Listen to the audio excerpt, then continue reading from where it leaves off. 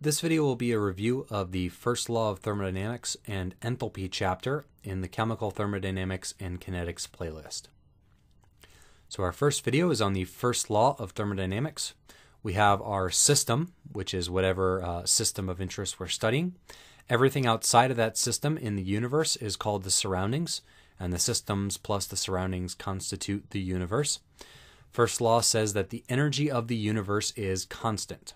So conservation of energy. So any energy change of our system must be accompanied by an equal and opposite energy change in our surroundings.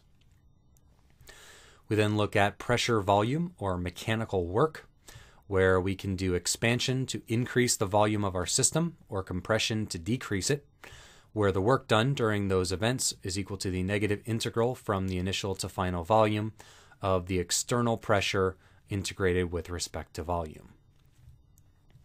We define state and path functions, where state functions use exact differentials, things like dx, dy, etc., and path functions use inexact differentials with a lowercase Greek delta letter there.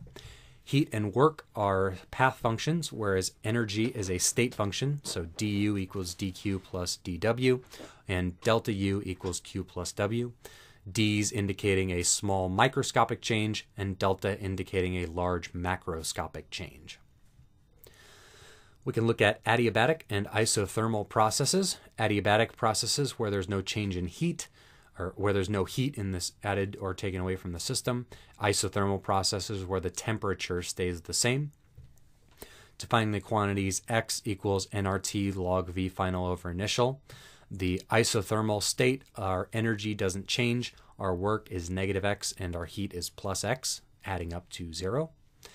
In adiabatic processes, this value y equals the constant volume heat capacity times the change in temperature, where the change in energy and the work done are both this value y, and heat is 0. These relate to the microscopic values from statistical mechanics, where the amount of heat that we put in the system is related to the change in the probabilities of each energy level, and the work is related to the change of the energy levels themselves with the probabilities remaining constant.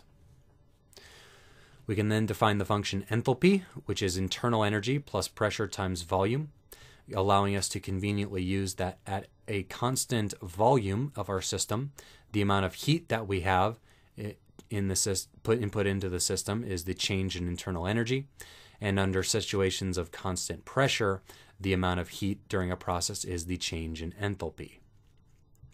We have heat capacity, which is the partial derivative of internal energy with respect to temperature under constant volume, or the partial derivative of enthalpy with respect to temperature under constant pressure. And those differ for an ideal gas in the molar sense by R, where the molar heat capacity is the heat capacity divided by the number of moles in the system. We can look at the enthalpy change during phase transitions, the amount of heat it takes to melt ice or vaporize water, relative to the integral of the heat capacity with respect to temperature whenever we don't have a phase transition, and then whatever amount of heat it takes to break up those interactions in the phase when we are under a phase transition at constant pressure.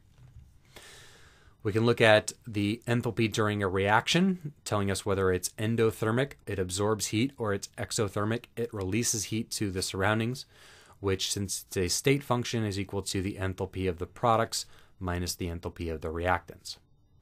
And one thing we can use to help us calculate the reaction enthalpy is the enthalpy of formation, which is the enthalpy of reaction for going from our elements in their standard state, things like H2 gas, carbon solid, any solid metal, O2 gas, etc., to forming whatever substance we have.